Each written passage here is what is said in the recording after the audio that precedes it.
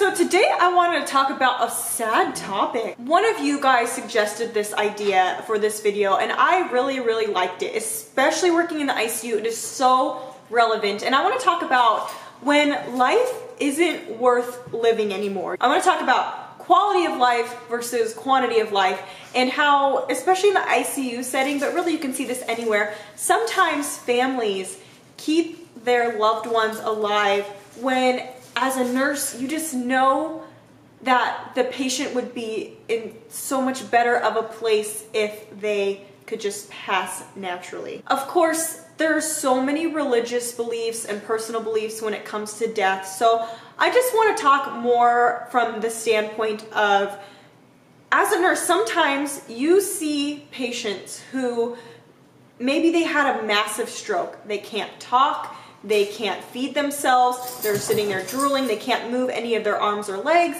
and personally for me, in my personal beliefs, if that was me, I would not want to be kept alive on a ventilator. I would not want a feeding tube. I would not want any of those things because my quality of life has just vanished. Of course, there are different religious beliefs. Again, I don't want to offend anyone by this video. There'll be families who want to do everything to keep their loved ones alive for the longest possible time. So they'll trach them, or they'll give them a peg tube. They'll do these things to prolong their life by artificial measures, which, and don't get me wrong, we do that a lot in medicine, keeping people alive by artificial measures, but hopefully in the end they'll be back to the patient will be back to their baseline or near their baseline. They'll still be able to walk or talk or whatnot. But I want to talk about the emotions that kind of come along with that, like how you talk to families when you may not agree with their decisions.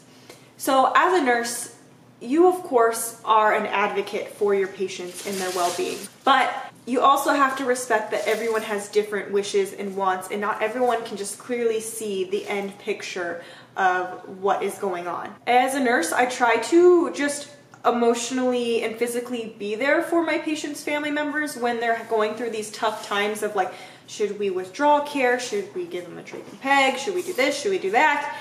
And I don't necessarily offer my advice. You know, I've never ran into a situation where a family member has said, what would you do in this situation? I haven't run into that yet. I'm sure I will.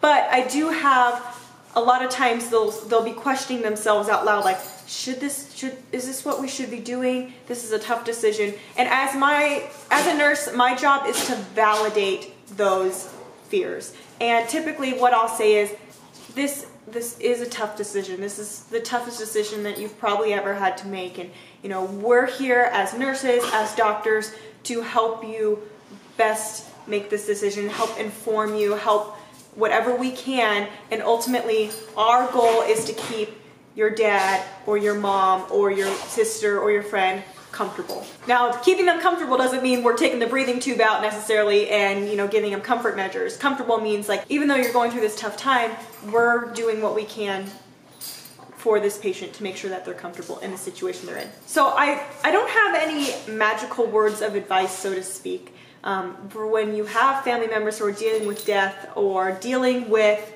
prolonging a patient's life when you don't necessarily agree, other than you just have to be there for them. When you're in an emotional time, all of your realistic reasoning just goes out the window, and it's really hard to logically think through situations when it's someone you care about so much. I did have someone that I work with we were talking about this particular situation one time, and she said that when families, like when they're going to withdraw care and the family is maybe kind of on the edge or, you know, like struggling with it, she says, you know, death is a lot harder on the family members than it is on the person who's dying. And I really truly think that it's such a true statement. Dying is easier for the patients, especially when we can keep them comfortable, than it is for the family members. So with that, I'm gonna leave you guys. Thank you for watching this video.